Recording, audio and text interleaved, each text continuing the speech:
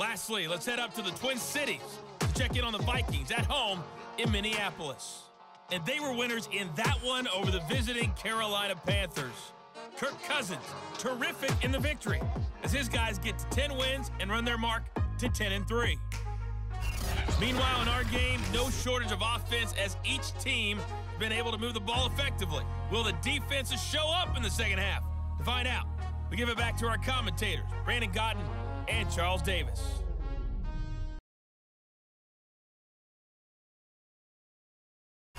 All right, Coach, thanks. Yeah, both teams likely to make some changes in what's been a closely fought battle to this point.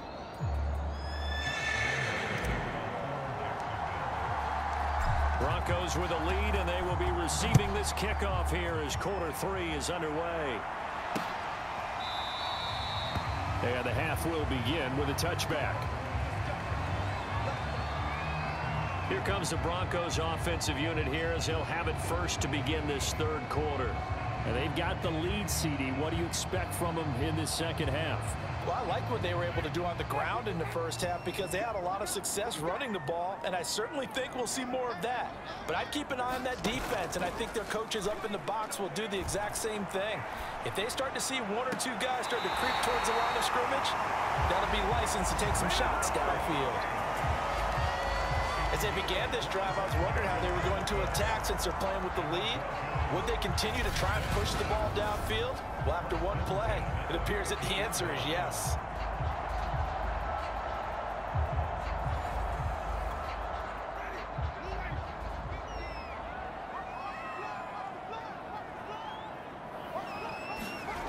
Winston now from the 50. He'll get that complete to Alberto.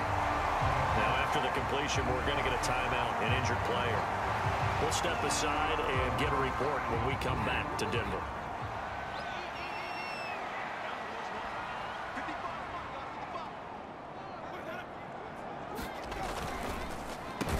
And they go backwards here, losing yardage back at the 48-yard line. It's a loss of 4.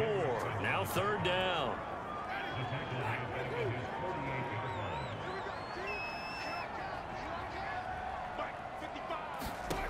Working out of the gun, Winston. And this is going to be incomplete. So it doesn't look like they're going to be able to build off the turnover. Well, the defense certainly did its part to get on the football. But you're exactly right. It looks like they're going to have to punt this one away. And it's not a turnover, but doesn't it feel like one after grabbing the momentum with the defensive play? Yeah, and they had all that momentum after getting the football and now zapped right back in the other direction. Jaguars come to the line to start their next drive. And last time wasn't pretty. One play and an interception. We'll see if they can do better. I want to see if they want to go ahead and throw the ball again now on this drive after what happened on the last one. Throw it on the first play. Give the quarterback some confidence. See what happens. Over the middle. Hauled in by Smith-Schuster. And he's going to get a solid gain of 9 before being brought down. Second and right at a yard. Back to throw. Brown. Over the middle. Traffic, and that's complete. And he's certainly been a huge factor in this when he's got the 2 touchdowns to his credit. Now they look to him again. He picks up the first. Yeah, I can hear everyone saying, well, why don't you cover him, double him, triple him, do what you have to do. But sometimes they get locked into such a groove and such a connection, it doesn't matter how many guys are in his area. He certainly looks to be in that groove right now. And despite the completion, they're going to wind up losing 3 there. Second down. Looking to throw. Brown is going to fire one deep over the middle. And that is caught one-handed. Oh, my, he pulled it in. A big play that time through the air. 36 yards. Pretty sensational. A one-handed catch, and for a tight end, he's got... Not really... And now the red flag out on the field. We'll have a challenge forthcoming. Is this a touchdown? That's the question. CD, what are they looking for here? You just need any part of the football to break the plane. You don't need the whole football. It doesn't need to go over the entire white line. It's just that front part of the white line. And if you draw an imaginary plane going straight up, that's what they need to cross.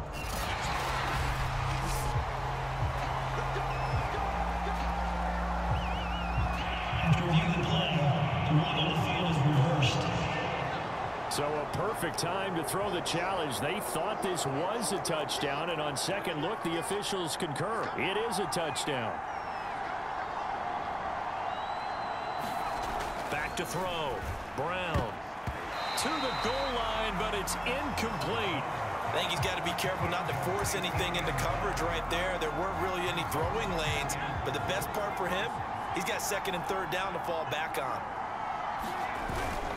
This is Bawden, and he will get this into the end zone for a Jaguar touchdown.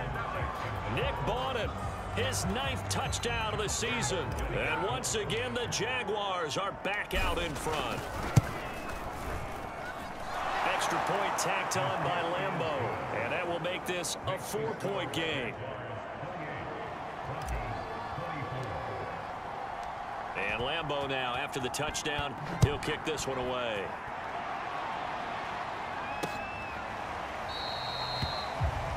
And this will not be brought out. It's a touchback. The Broncos onto the field, ready to start their next drive. And a tight game after punting last time. See if they can get something going on this drive. As they head to the field now, with the game this close, you've got to feel there's a sense of urgency for them going on offense right now. But they have to do it without letting panic creep in and affect their play. Williams going to get it again on second down. And he'll be brought down right around the 37. Second and 1 is often an invitation to take the big shot downfield. I bet the offensive lineman said, are you kidding? We just get on our backs and let's go get the first down. They love being physical. And he is met quickly in the backfield. Down he goes, folded like a lawn chair. 2 yards the loss, second and 12. Throwing, Winston. Steps away to his left, and he's going to lose a yard or two. Taken down behind the line. Trey Hendrickson able to record his 5th sack of the season. And the defense, they'll spread the field, a dime package here on 3rd and 12. Winston now. And it's incomplete. Took a shot, couldn't connect. Here's Pat O'Donnell now, as he'll punt it away for the second time. They'll send this away into the Rocky Mountain Night, and it's a good one. It's taken to the 26. They'll score that a 36-yard punt, and the Jaguars go on offense, first down and 10. Juju Smith-Schuster and the rest of this offense heading back out there. And I think we both agreed he could have a really good game with this matchup, but over 200 yards now. I don't think we saw it as that good. And I think what really makes it special is when games like this are occurring, it's not just getting locked in and in the zone and out of roll. It's continuing to adjust throughout the game because, you know, the defense is kicking coverages towards him, trying their best to slow him down, and he keeps getting the better of them. Yeah, whatever they've done, it hasn't worked. Never make the mistake that the slot receivers, especially the little guys like we're watching here, are just quicker than fast. A lot of them combine quickness and speed, and they catch a lot of footballs, as we just saw there. And he'll be corralled out across midfield down to the 45.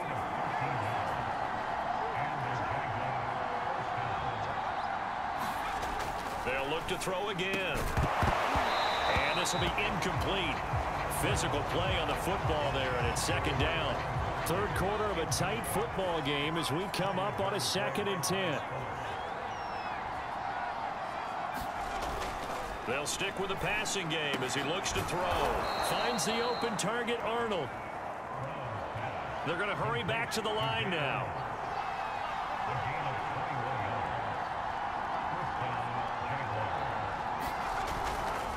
On first down, Harris. Open space inside the 10. And he'll be out of bounds about a half to a full yard shy of the 5.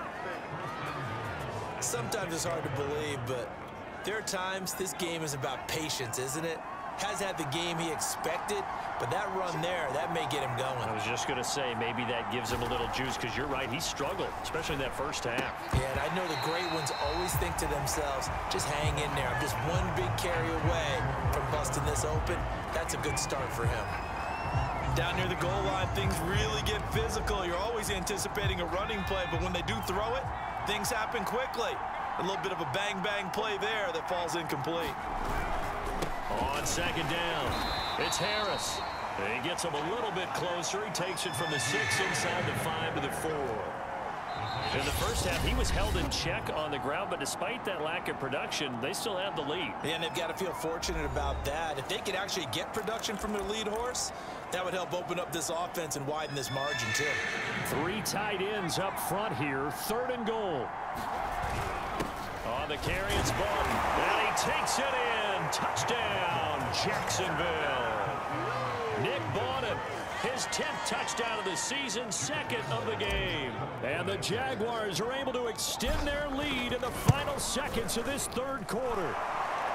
Point after by Lambeau, up and good. And that pushes the lead up to 11.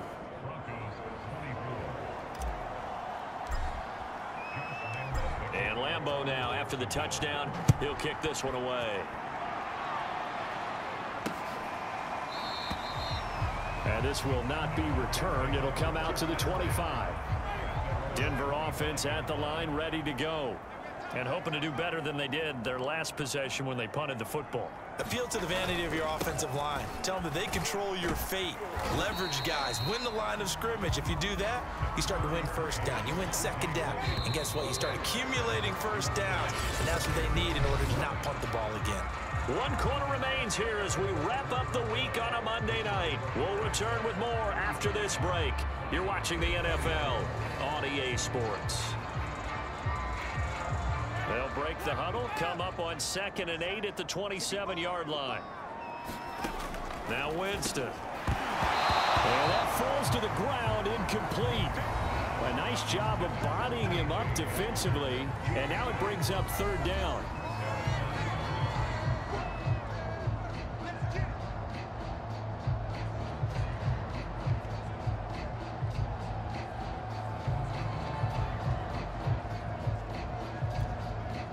The Broncos on 3rd down. They've hit it 50%, 3 of 6 to this point. This is 3rd and 8.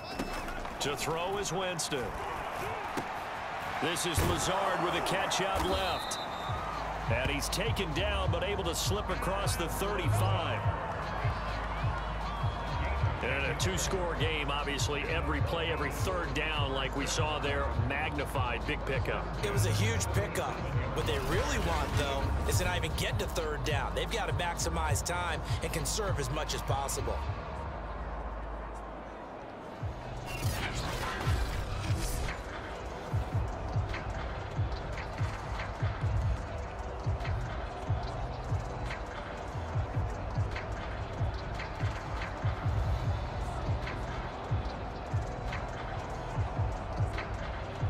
So signs of life in what's been a dormant offense in this 2nd half. Here's 1st and 10. Winston. He's got his big tight end, Fant. And down he goes at the 45 after a pickup of 9. They'll throw again. Winston. Now he'll dump it underneath to his running back, complete. And he'll take it down shy of the 45 at the 46. Another catch for him there on this drive, Brandon, and it looks like they're going to utilize him out of the backfield any way they can. And that time they pick up a 1st down. So now on defense, do you assign a man to him and try and cover him before he gets going? Meanwhile, Winston's throw there complete to Hamler. A gain of 6 there on 1st. 2nd down at 4.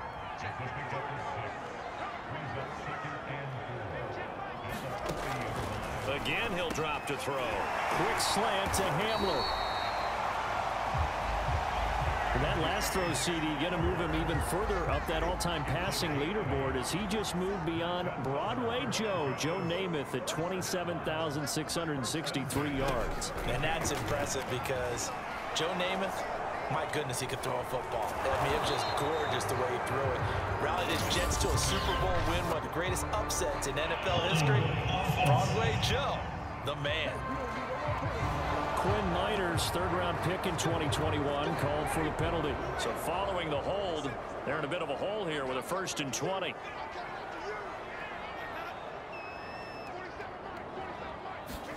To the air again with Winston. That's complete to Lazard. They'll contain him to just 4. Second down.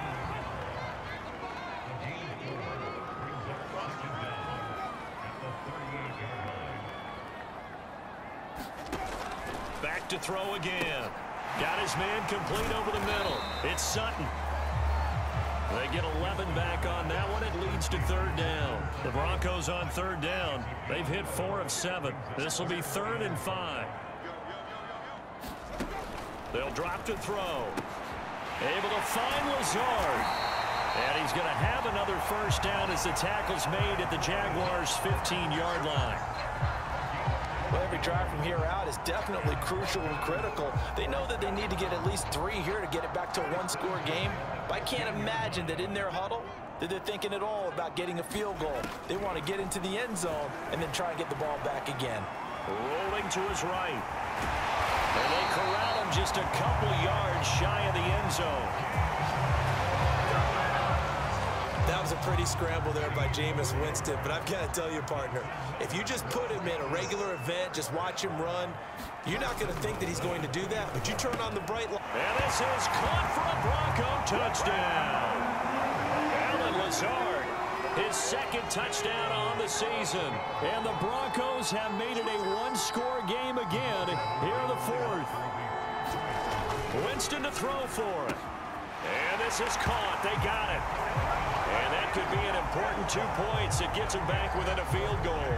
I guess the coach looked at the 2-point cheat sheet, said go for it, get it to a 3-point game, and they did it. Yeah, and sometimes you just throw out time of game. You don't worry about that. There's just a feel sometimes in making that call, and he felt good about what he had for a 2-point conversion, and now they're only down 3 and feeling great about themselves. And there will not be a return here. It's a touchback, and it'll come out to the 25-yard line. Juju Smith-Schuster and the rest of this offense heading back out there. So glancing at these numbers, I think they tell a story of, hey, early on, he got hot, he got their attention. They've been able to hone in on him, shut him down a bit. He certainly did get their attention, and that's the ultimate compliment for a player, that when you come out in the second half, all of a sudden there's extra guys around you, there are different coverages rolled your way. That means you've done something really well. Now it's up to him to make his own adjustment and find a way to beat the new defenses he's facing. Brown now on first down. And that one drops down, incomplete. Good coverage there, forced the ball free, and it's second down. Have to give some credit to the defender on that when he read all of his keys perfectly and got a great break on the ball and able to force that incompletion. On second down, this is Harris. And this Bronco defense really selling out to stop the run, and it pays off. They get him behind the line twice in a row. Possibly a turning point. Big play coming. This is 3rd and long. Looking to throw. Brown. Going to air it out deep for Gronkowski. And look at this. They get the turnover they needed. It's intercepted. Picked off by Justin Simmons. And the Broncos are right back in this football game. The Broncos onto the field, ready to start their next drive. A golden opportunity for them now following the interception. They need to try to at least get 3. Obviously, a touchdown puts them in a much more secure position. Throwing again on 2nd and 10. Winston. This is the tight end fan. They do get a yard there, but only a yard. Leaves them with 3rd and 9 looming. 3 points separating these two sides with 2 minutes left to go in the 4th. So it's Bronco football as we get your reset here. They face a critical 3rd down now, needing a score here in the late going. They'll roll him out right. And he'll be taken down, but not before he gets into enemy territory. First down now, but the clock continues to move. Now he dumps this off over the middle. And he'll get it down here to the 43. So 5 yards here, 5 on the play. And that'll make it 2nd down. And he's dropped just before the line to gain. 4-yard pickup leaves him with 3rd and 1. Winston finding his safety valve here. That's complete. And he gets it down a yard or two shy of the 30 before he's out of bounds.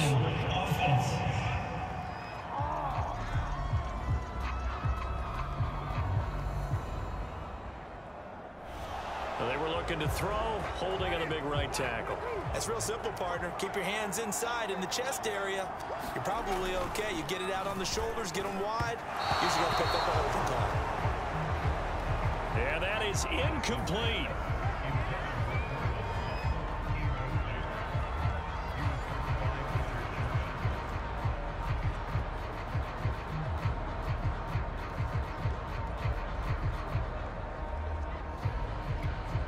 One score down. Here we go. They're going to go for it here on 4th down. Desperation time. Winston on 4th down. And it's incomplete. They cannot convert, and they turn it over. They had to go for it with such little time remaining, and that's going to be just about all she wrote for this one. Jaguars come to the line to start their next drive. And this game not quite in hand yet. We'll likely see all 3 timeouts defensively and then reassess where we are. And he's able to get this to the 40-yard line before he's out of bounds. Well, how about this aggressive approach? Got the lead, 4th quarter, continuing to throw the football. Are you thinking about Super Bowl 51? Atlanta had the lead against New England, and they ended up giving it up? I was going to say don't say it, but you did say it. I did, didn't I? Yeah, anybody watching Atlanta, our apologies. Now the Broncos are going to call the first of their timeouts, as they'll stop it with just over 40 seconds to go in the game.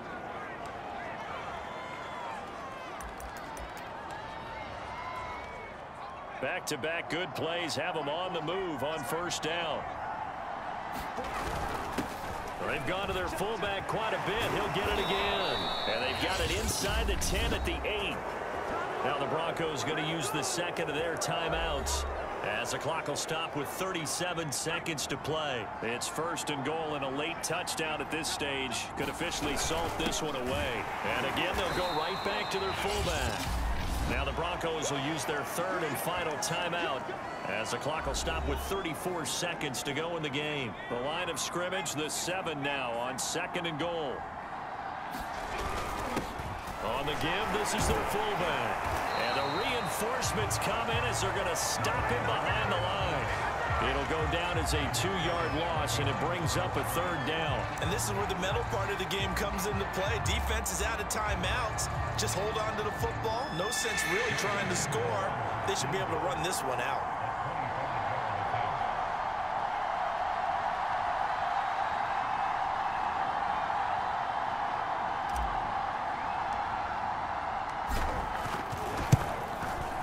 And the kick is good. So you wonder how this one might be remembered the next time these two teams meet.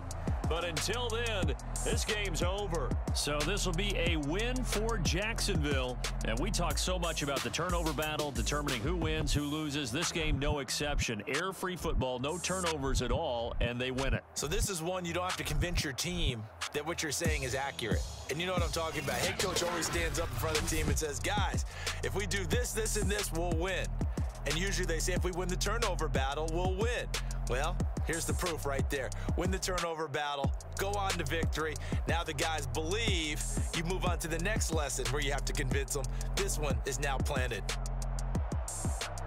So for the Jags, it's a very important win as they move to 9-4 now on the year. And they'll get another road date next week as their opponents will be the Tennessee Titans. Meanwhile, for the Broncos, they're squarely in play for next year mode now as they drop to 2-11.